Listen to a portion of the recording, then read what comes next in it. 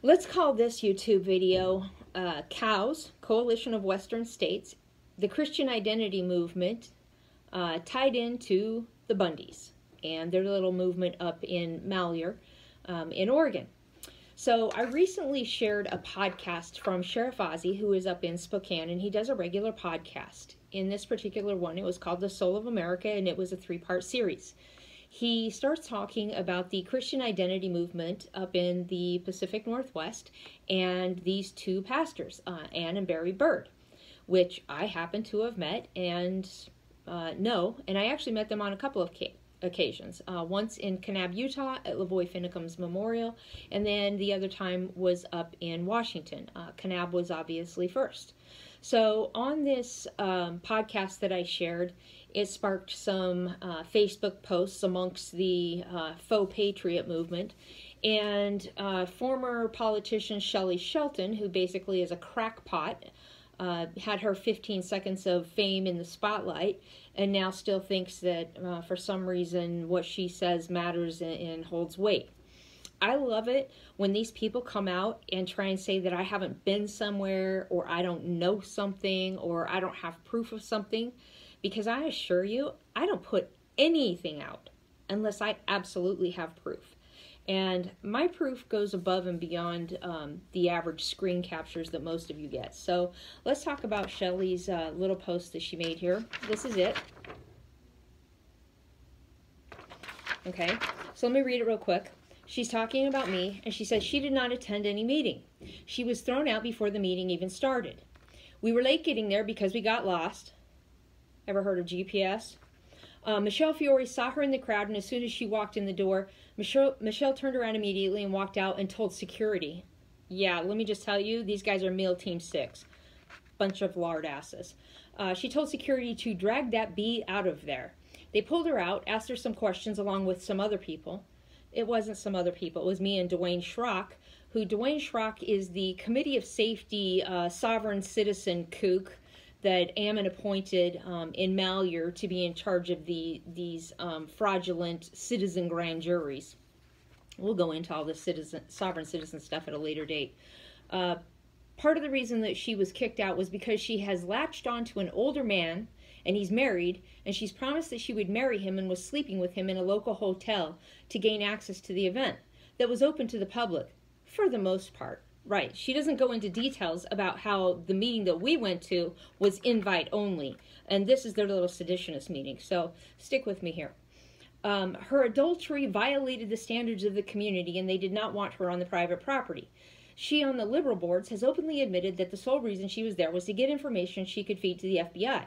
She is an admitted informant, and everyone listed on the screenshots above knows that she is an admitted informant, yet they still associate with her. Okay, now so she's going to reference Team ISIS here. There are others who have joined in her quest to get Kelly, Gavin, and Michelle Fiore arrested. Shelley, you are 100% right on that accusation. I can't wait to see Michelle Fiore arrested, and it's coming. It's always the same few names all the time. Okay, so let's take a look at the invitation. Now, the invitation did not go to me because obviously these people would not have sent the invitation to me, because I started calling them out on their BS as soon as I kind of figured out what was going on up in Malheur, and I had been able to add those events to the past 2 years since 2014 Bunkerville. So, see, I've been at this a lot longer than you Johnny-come-latelys who think that you're an expert on everything. So, here you go. This is a Gmail. Okay, this was forwarded to me by the person who invited me. The person who invited me is Dwayne Schrock. Let's see, so here we go. Dwayne Schrock. Right there. Okay. So this is from Ann Bird. Dear friends, the purpose of this note is to invite you to a special meeting that will be hosted by Representative Matt Shea, John Jacob Schmidt, Representative Heather Scott, Pastor Barry, and Ann Bird. We have heard from most of you that you will be attending Marble Country's 2016 God and Country celebration this coming weekend, which is largely focused on building a resistance to the globalists' relentless assault on our liberty in the United States. Do you guys actually have proof of this globalist cabal? Because I'd like to see the roster. I mean, let's go ahead and put that up, you know.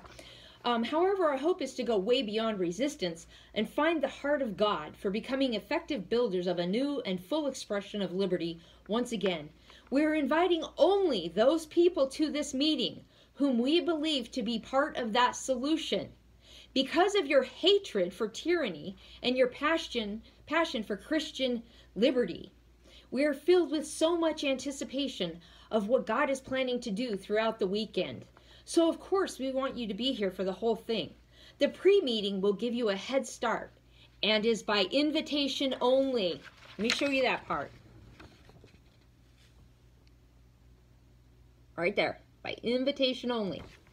Okay, so then it goes on to list time and where: the sanctuary of the Marble Community Fellowship building in the middle of the celebration grounds. Okay, so then I'm going to cover their phone numbers, but there you go, quick glance. There's an attachment right there, attachment. Okay, so let's take a look at the attachment. This is their itinerary. Okay, so Dwayne Schrock, my little buddy. Okay, I didn't really know Dwayne Schrock prior to, let's see, June 2016, which was the Father's Day memorial thing that Dwayne put together for Jeanette. I had attended that with a couple of people, and I was still kind of not completely apprised yet of everything that was going on. Like I said, it took some time to put all of this together, but I already had plenty of suspicions going on. So here's Dwayne, Sheriff Woody. Remember, he's the one that had the little fake star right there. There you go. Sheriff Woody. That's Dwayne Schrock. Committee of Safety. Here's Dwayne at the refuge, hanging out with Ammon and Gun It, Shauna Cox. Okay, so Dwayne came to the campground that we were staying at for the Father's Day weekend, and I had pulled him aside and I said, hey, I want to talk to you about this COWS organization. I said, you know, this Anthony Bosworth and Matt Shea, Michelle Fiore, I said, these guys are all crooked, and I'm going to tell you why. And he was interested and wanted to hear about it, and he said he had his own doubts because he and Michael Emery had been talking, and Michael Emery had said that COWS is dirty. Well, let me just tell you, COWS is more than dirty. These guys are white supremacists, they're white nationalists, and right now they have kind of like their nice facade on, the nice face of, oh, we're just Christians, we're just patriots. No, these guys have a history, and that's what Sheriff Ozzy goes into in this Soul of America podcast, the history of this Christian identity movement. And this year, well, that particular year, they tried to, or no, I think it was last year, they tried to clean up their act because they invited a black person to speak. I mean, these guys are really pathetic. So at any rate, no, I did not go after Dwayne Schrock so that I could get an invite to the meeting, because I didn't even know about the meeting. The invitation had been sent to Dwayne, not to me. So how would I even know about the meeting? I knew nothing about it. Dwayne started coming on to me. I in no way, shape, or form went after him. The information that I had on him, and this even came from his own mouth, is that he was single. He wasn't dating anyone. He had been dating someone named Susie Pierce, but he said, oh, I'm not in love with her. I don't date her anymore. She just has my cows. Short story there. He basically used her, found her on, I don't know, rancher.com, some dating website, and he conned her into taking his cows and grazing them on her property in California. That turned out to be a big financial mess for her. I did help Susie with showing her the lawsuits that Dwayne was involved in. The guy is basically a scam artist. He's a liar. He still lies to this day, but fortunately, text messages are forever. So, text message between me and Dwayne. Okay. I'm green, obviously. Dwayne is gray. Okay, he says, may I be blessed with your presence on Friday? I can pick you up at the airport in Spokane, Washington. Pre-meeting Friday noon with Matt Shea and Heather Scott, cows. I was personally sent an invitation via email to be there. Committee of Safety workshop. This might be a good time for an all-ears session. Okay, at this point in time, I was driving back to Nevada with Bran Thornton. So I told Dwayne, yeah, I want to know more about this cows organization, and I definitely want to attend. But I'm financially strapped because, you know, I was a student when all of this started, and unlike the grift crowd that's constantly out on the sidewalk on Facebook grifting for their PayPals to be filled up, I don't do that. I run under my own steam. Well, Dwayne wanted me there so bad that he actually paid for the entire freaking trip. Everything. Covered 100% of it. So he gave me his credit card number and had me book a flight. So here's the flight. And you can see the date here. Okay, so there you go. Here's me on the plane. There's my ticket. Here's a connecting flight. Here's Dwayne. You still see the date. Here's my ticket. Connecting flight.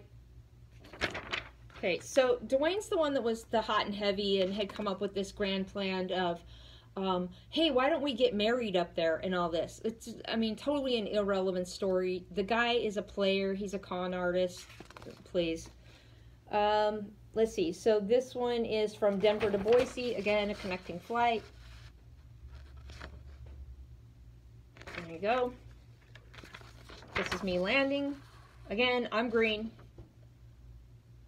There's Dwayne. I think this one was me going home, so he paid for that also. Oh wait, no, sorry, that was that was I think that was the return flight. Yeah, that was my return flight. I had to book it while I was traveling, so he paid for that too. Let's see, this is me landing.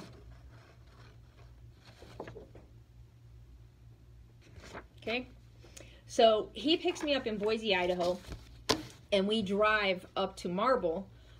He slept, I drove. He had been awake all night driving from Crane, Oregon, where he lives, over to Boise. So I drove. We went straight to the meeting. This is a photo I took. Okay, so that's the entrance to their compound, and it is a compound. Rules and guidelines. These are all documents that they were handing out up there. And yes, they did have their version of security, which was a bunch of chubby boys marching around with AR-15s playing pretend little green army guys. Here's the compound. Okay.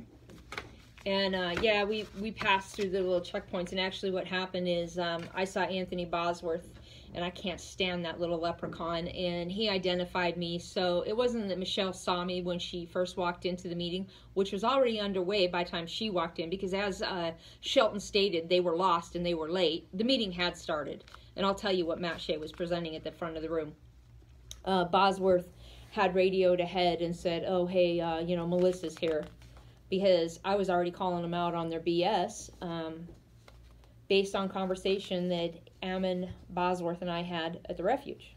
I knew at that point that Ammon was crazy. There's old Pastor Barry. Okay. There's Ann. All part of the Christian identity movement. Been around for a long time. Sheriff Ozzie goes into it. Okay, so when we walked into the meeting, we got in okay. I would say we were in there at least 5 minutes. So this guy, Representative Matt Shea, the seditionist, So he's at the front of the room, and he's given a PowerPoint presentation and talking about all these groups and organizations that they're going to work with, that they have ties to. He's saying that he has people deeply seated in important government positions that are going to be part of this resistance.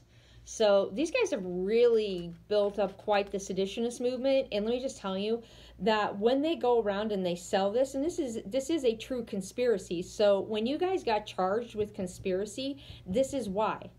Because if you think that the FBI doesn't already know about this group when the Christian identity movement has been around for years, you guys are even dumber than I've given you credit for. So, let me just give you a word of caution real quick here. You all need to go crawl back in your hidey holes, put your tinfoil hats back on, and just, contain your drooling and babbling to your own home, your own basement, your mommy's basement.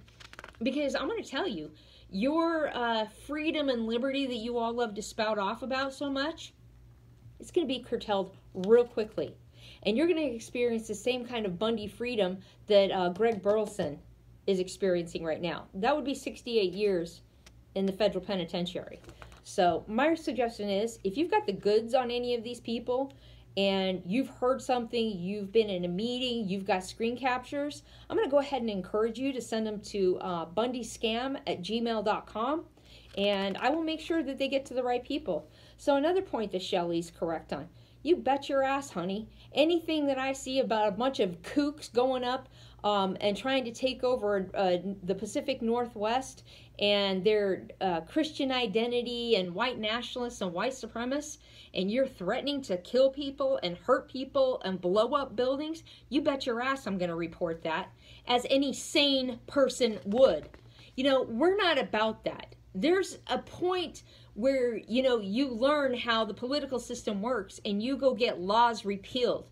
You don't blow up buildings, kidnap children, and bring long arms to a, government standoff. You people are ridiculous.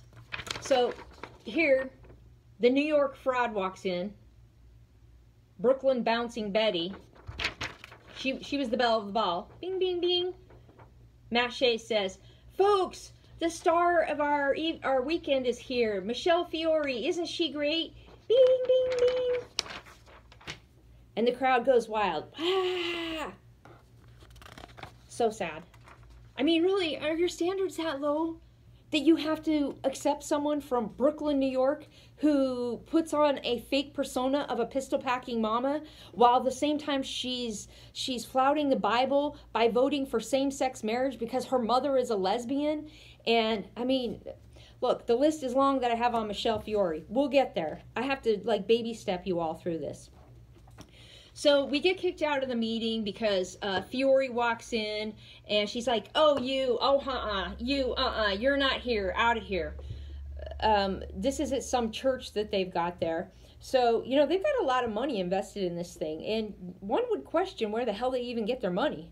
I don't think it's selling survival food on the weekends. I've given you a YouTube video previously about Cope Reynolds and Anthony Bosworth and Gavin Syme, how all these people are interconnected because they're all part of this cows list. And again, I've done previous YouTube videos where I give the cows roster who all's involved.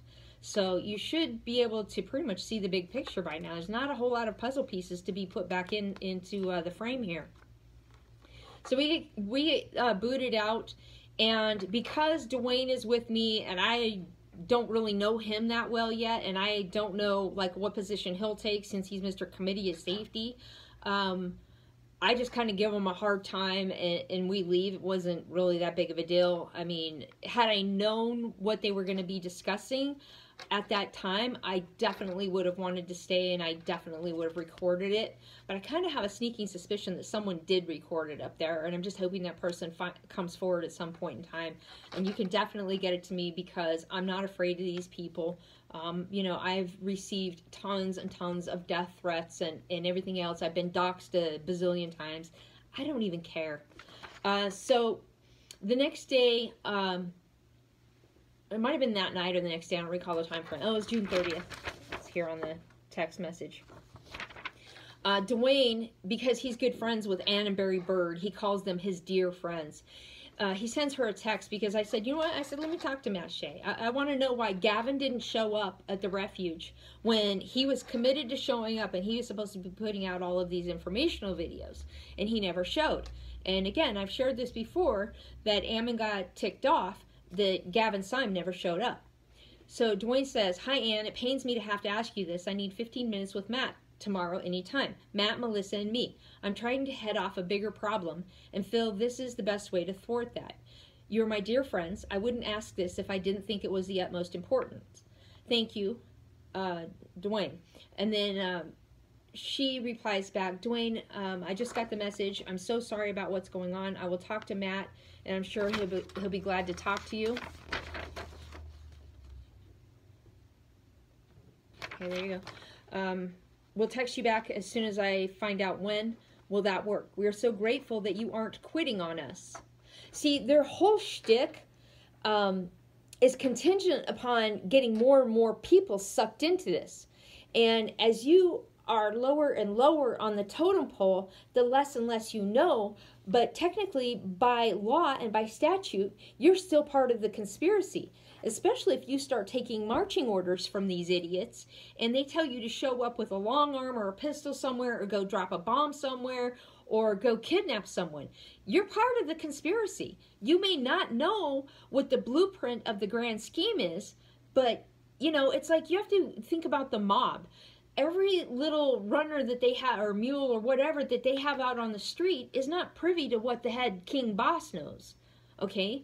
But it's still all part of the conspiracy. Dwayne replies back. He says, that'll work. Something, blah, blah, blah.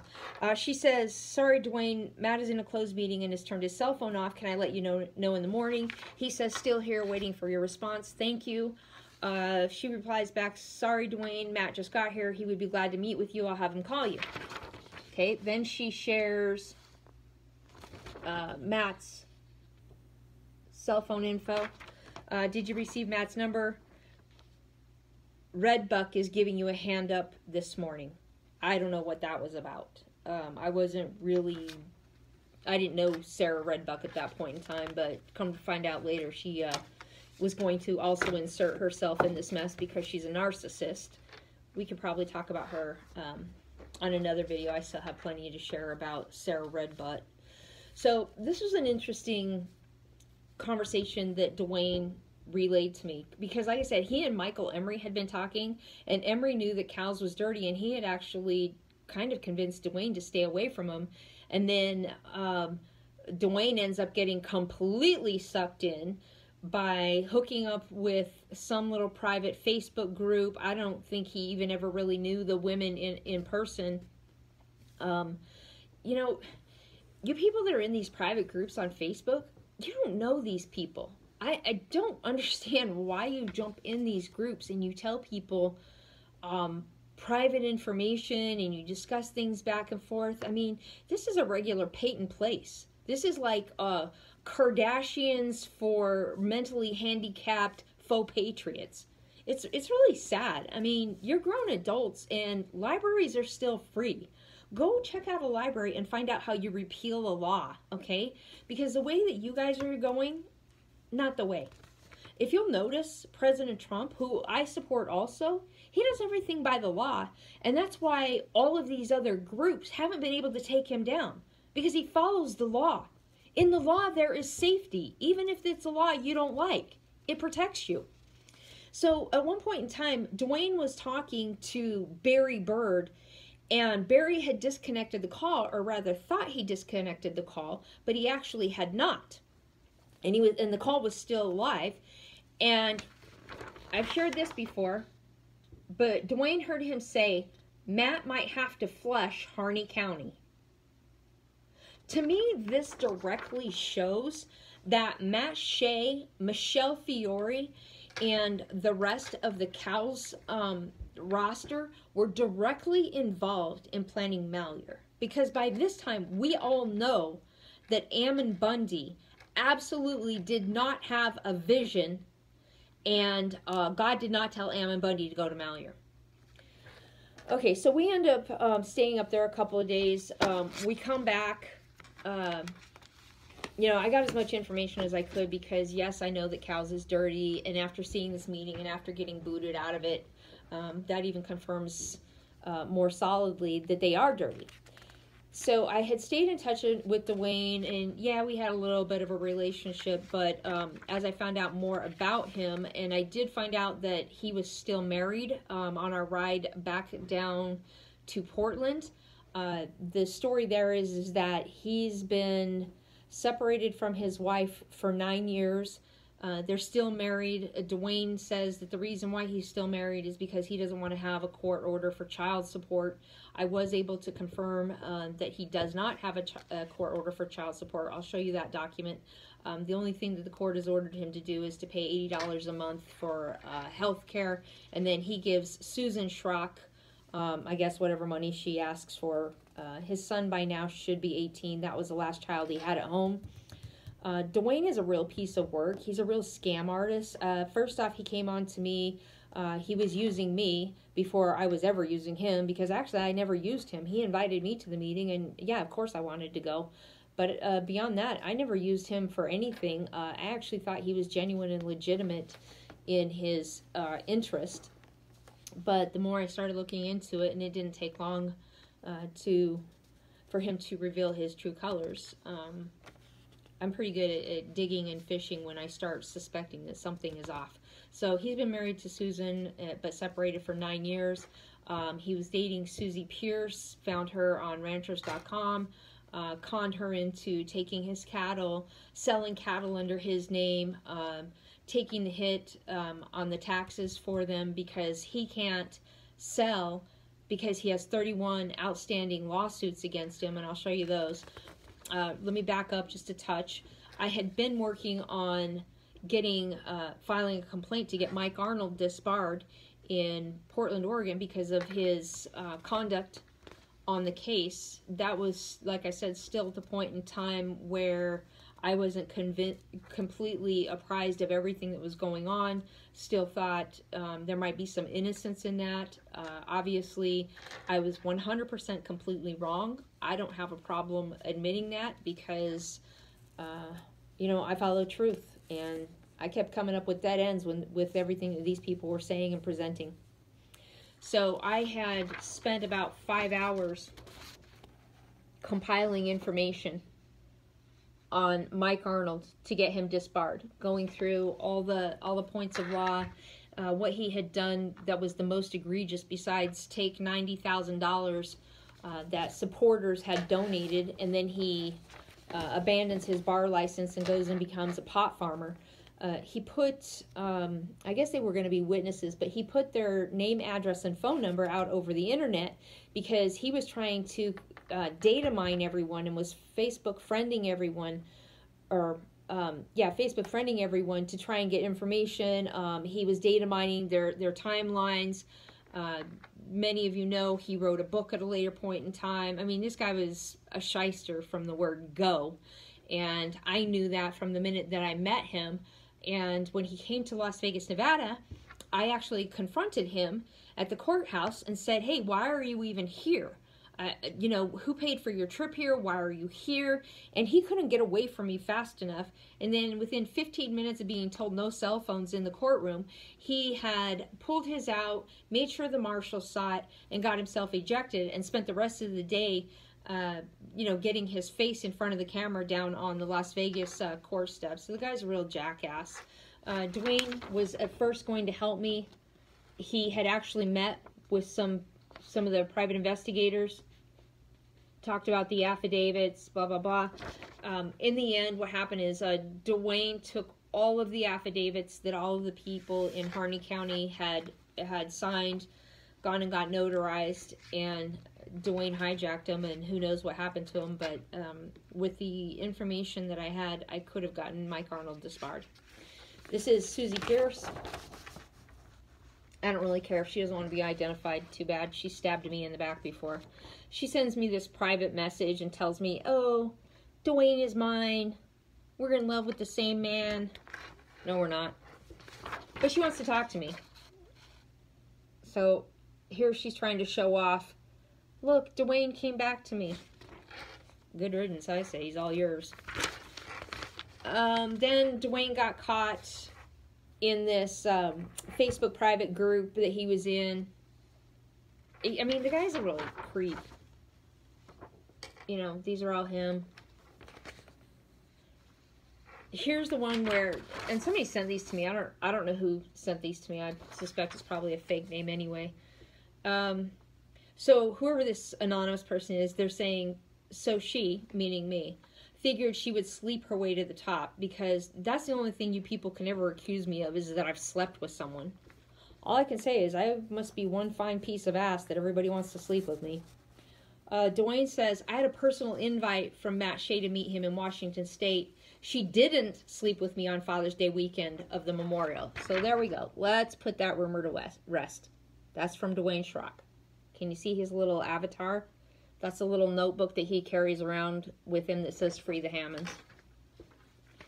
At a later date, I contacted him via text, and I tried to set the record straight.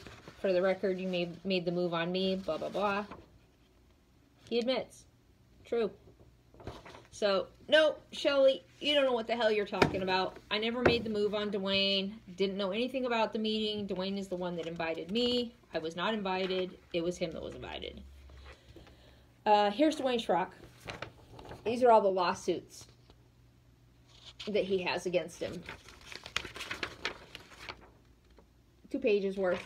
I think it was a total of 35 lawsuits.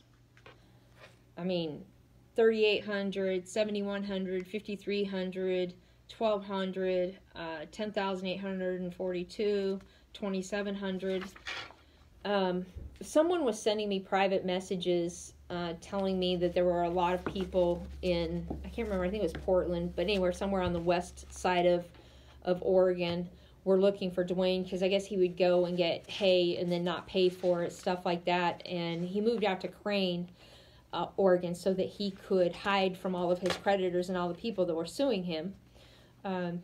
This is the confirmation that he doesn't pay child support, but he was ordered to pay some medical. So at least that part of what he told me was true. But he is still married to Susan. It's interesting. Now this Julie Embry, who is a fake judge out of Texas, who was married at the point in time that she started cavorting with Dwayne. I guess she's left that marriage. Now she lives with Dwayne in Crane, but he's still married. But somehow I'm the villain here.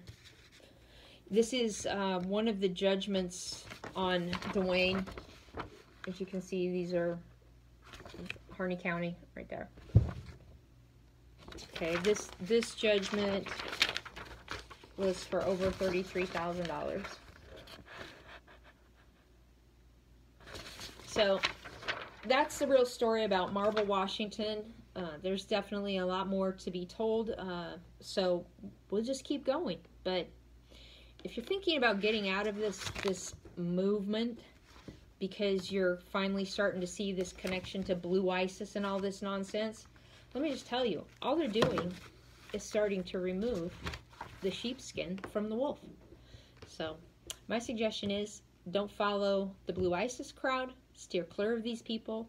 The Bundys are absolutely tied in with them, because the whole Malheur event was planned by Cows and Ammon.